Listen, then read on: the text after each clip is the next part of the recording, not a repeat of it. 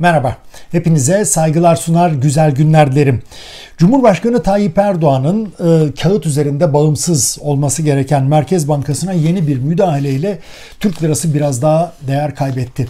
O kadar ki sabah saatlerinde bir ara 9.18 olan dolar kuru, yani bir Amerikan doları 9 lira 18 kuruş ediyordu. Şu anda da hemen bakıyorum, biz bu yayını yaptığımız saatler işte 4.30 gibi, 9.15. Tarihteki en kötü değerler bunlar. Ne oldu da böyle oldu? Yani en son aşamada ne oldu? Çünkü daha bir önceki aşamayı biliyoruz, değil mi? Yani Merkez Bankası Başkanı Kavcıoğlu gitti mecliste konuştu. Dedi ki bizim faiz indirimimizle kurun hiçbir alakası yoktur. Düşmeye başladı Türk lirası dolar karşısında. Sonra birkaç saat sonra Cumhurbaşkanı Tayyip Erdoğan çıktı. Suriye'ye yeni harekat yapılabileceğini söyledi. İşte 9 liranın o psikolojik sınırın üstüne o zaman çıkmıştı. Şimdi 13 Ekim akşamı da Cumhurbaşkanı Kavcıoğlu'nu çağırdı. Aslında kulislere bakılırsa epeydir görüşmek istiyordu Kavcıoğlu. Merkez Bankası'nın içinde, yani hani rahatsızlık ifadesini dile getirmek için, ama herhalde ancak 9 liranın üstüne çıkınca Cumhurbaşkanı kendisiyle görüşmek istedi. Bunlar kulis bilgisi, resmi açıklamalar değil. Onu hemen bildireyim.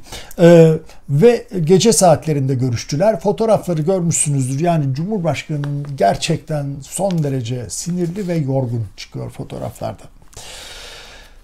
Birkaç saat sonra da yine hani bu gece yarısı kararnameleri, alıştık ya, 14 Ekim tarihli ama sabaha karşı yayınlanan bir kararnameyle de Merkez Bankası yönetiminden 3 ismin görevden alındığı açıklandı. Bunlardan ikisi başkan yardımcısı Uğur Namık Küçük ve Semih Tümen. Biri de Para Piyasa Kurulu üyesi Abdullah Yavaş. Bunlar görevden alındı ama bir tuhaflık var. Yani Semih Tümen örneğin daha geçtiğimiz Mayıs ayında yine Cumhurbaşkanı Erdoğan tarafından atanmıştı. Diyeceksiniz ki ya daha önce de Kavcıoğlu'ndan önce de Naci Ağbal Merkez Bankası Başkanı ve hani ekonomide sağ kolu diye biliniyordu. Cumhurbaşkanlığı Danışmanlar Kurulu'nun en etkili üyelerinden biriydi. O da 4 ay sürdü. Şimdi neticede bu görevden almalarla beraber dolar bir daha sıçradı. Türk lirası maalesef biraz daha düştü. Peki neler oluyor? Şimdi dün Türkiye Gençlik Vakfı yayınımızda, hatırlarsınız, dünkü Türkiye Gençlik Vakfı yayınımızda biz başka açıdan bakmıştık. Yani Türkiye Gençlik Vakfı'nın zaten 2014'te kuruluşundan bu yana, ki 2014'teki kuruluşu da işte şeye denk geliyor. AK Parti ile Fethullah Gülenciler arasında artık yolların ayrıldığı noktaya geliyor. Bir gençlik teşkilatına, demek ki işte yurtları, öğrenci yurtlarını filan denetleyecek bir gençlik teşkilatına gerek duymuşlardı. Fiilen Bilal Erdoğan'ın kontrolünde, Cumhurbaşkanı'nın oğlu Bilal Erdoğan'ın kontrolünde bu vakıf kurulmuş. Fakat öyle anlaşılıyor ki ortaya çıkan yeni belgelerle ve iddialarla ciddi bir kadrolaşma hareketi, yani bürokrasi içinde, devlet kademelerinde TÜGVA torpili olanlar, hani aramızda Türkçe konuşalım, torpili olanlar bir şekilde işe alınıyor. Onun da listeleri elden ele dolaşıyor, referanslar veriliyor filan. Bu bizim yaklaştığımız açı neydi? Dün dedik ki, yani dedik giderken ben dedim ki demiyorum, yani sizle sohbet ediyormuş gibi konuştuğumuzu varsayıyorum. Dedik ki sızıntı artık olmaya başladı. Daha önceki bir yayınımızda da söz etmiştik. Yani siyasi atmosferin değiştiğinin kokusu bir kere alınmaya başladı mı, ister devlet bürokrasisinde, ister parti bürokrasisinde, ister siyasi iktidara yakın işte sivil toplum örgütleri, dernekler, vakıflar, cemaatler filan, yani buralarda hani bir yumurtaları aynı sepete koymama, ne olur ne olmaz, değişirse durumlar falan diye kendini kollama eğilimi ortaya çıkar demiştik. Ve bu da kendini sızıntılarla gösterir. Yani bakarlar, hani kendilerini sağlama almak için ister bürokrat, yani ister devlet bürokratı, ister parti bürokratı, her ne olursa olsun bilgi sızdarırlar. Ya da büyük bir haksızlığa uğradığına inanırlar. Efendim üretilen gelirden ya da el konulan gelirden pay alamadıklarını düşünürler. Ya da vicdanları artık kaldırmaz haksızlığı filan kendilerine göre ve bunları yaparlar. Bu tabii sızıntıyla, sızmalarla kaçış eğilimi baş başa gider. Şimdi bu iki başkan yardımcısı Uğur Namık Küçük, Semih Tümen. İkisi de deneyimli iktisatçılar. CV'lerine yani özgeçmişlerine baktığınız zaman uluslararası okullarda okumuşlar, çok iyi işlerde bulunmuşlar filan. Neden görevden alınmış olabilir? Şeyine gelince Barış Soydan, T24 yazarı birkaç gün önce bir yazı yazdı. Bir kulis yazısı, ekonomi kulisi yazısı yazdı. Dedi ki ya yatırımcılar çok dikkat etmişler. 7 Ekim'de bakın son bir hafta içinde olan şeylerden söz ediyoruz. 7 Ekim'de Kavcıoğlu yatırımcılarla bir toplantı yapıyor. Dış yatırımcılar da var. Video konferans. Orada yatırımcıların dikkatini çekiyor ki iki başkan yardımcısı toplantıya katılmamış. Halbuki eğilim ya da gelenek bütün yani başkan ve başkan yardımcılarının birlikte işte yatırımcıların ya da basının karşısına çıkması. Oysa onların olmaması dikkatlerini çekmiş. İşte o olmayan iki isim görevden alınanlar. Şimdi şöyle bir durum var. Yani bir süredir hatırlayacaksınız işte Kavcıoğlu'nun da görevden alınabileceği, Erdoğan'ın da ona çok sıcak bakmadığı, işte yeterince faizleri indirmediğinden şikayetçi olduğu konuşuluyordu. Ama bir yandan da belli bir danışmanlar kadrosu ya efendim daha yeni yaptınız işte Naci Bey de 4 ay sürdü şimdi bu Kavcıoğlu'nun da 6. ayı yani sizden bilecekler yine olanları filan deyince Kavcıoğlu'nun da bir takım şikayetleri ya bana yaptırmıyorlar aslında ben kendi adamlarımla çalışsam düşürürüm faizi de enflasyonu da filan diye böyle bir şeyle anlaşılan bu adımlar atılmış. Peki soru şu hani dedik ya bu iki iktisatçı da hani beğenelim beğenmeyelim iyi eğitimlerden geçmişler iyi kademelerde bulunmuşlar filan. Peki bu kadar acemiler mi? Yani hani yatırımcının karşısına Merkez Bankası Başkanı'nın yanında çıkmamanın sonuçları olacağını düşünememişler midir sizce? Yoksa bu sonuçların zaten olması için mi hareket etmişlerdir? Yani biz katılmayalım artık yani başkanın söylediklerine biz katılmıyoruz. Katılmadığımızda böyle gösterelim yanında durmayarak gösterelim ne olacaksa olsun işte ne olacaksa da olmuş.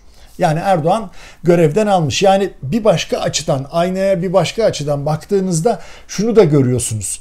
Yani şöyle bir görüntü de var öyle diyelim. Sanki Kavcıoğlu bu 2-3 ismi Erdoğan'ın önüne koyup efendim işte bunlar yaptırmıyordu bana. Yani bu yüzden olmuyordu deyip hani bu defa koltuğunu kurtarmış gibi görünüyor. Yani böyle de bir tablo var.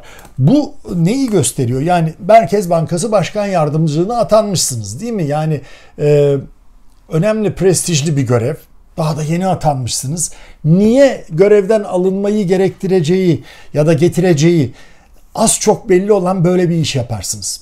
İşte artık yanlış gördüğüne ortak olmama güdüsü var. Bir de son zamanlarda Merkez Bankası'nda ne konuşuluyorsa dışarıda hani adeta öyle diyelim. Yani hani sızıntı boyutu da var. Hani kimseyi suçlayarak konuşmuyorum ama en azından bu iki ismin Merkez Bankası Başkanı'nın yanında durmadıkları yatırımcılara karşı görevden alındığı gayet açık. Bu dolaylı bir kaçıştır. Yani bu artık tamam ben bu işte olmak istemiyorum. Dur. Yakın zamanlarda böyle olan bir başka örnek hatırlıyorsunuz değil mi? Ziya Selçuk Milli Eğitim Bakanlığı'ndan nasıl istifa etti? Ya da nasıl affını istedi? Defalarca Erdoğan'a gittikten sonra. Çünkü çok açık görülüyordu ki Ziya Selçuk ki Erdoğan tarafından atanmış ya da getirilmiş olmasına rağmen göreve Milli Eğitim Bakanlığı içindeki bazı tarikat ve cemaat faaliyetlerinden rahatsızdı. Kendisine iş yaptırılmadığını düşünüyordu. Bunu da yani bilen biliyordu yakın çevresi. Biz de yayınlarımızda söz etmiştik hatırlayan hatırlayacaktır. Ama yani o da bir kaçıştır. Yani ben eminim şimdi Ziya Selçuk oh demiştir. Üstünden o yük kalkmıştır.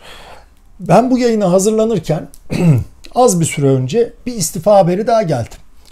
Hakimler Savcılar Kurulu üyesi Hamit Kocabey istifa etmiş. Hamit Kocabey 2017'de Hakimler Savcılar Kurulu üyesi olmuş. Sonra 2021'de Mayıs ayında yenilenmiş, bir daha seçilmiş. Peki Hamit Kocabey kim? Hamit Kocabey uzun yıllar 2006'dan 2017'ye kadar Milliyetçi Hareket Partisi lideri Devlet Bahçeli'nin avukatlığını yapmış.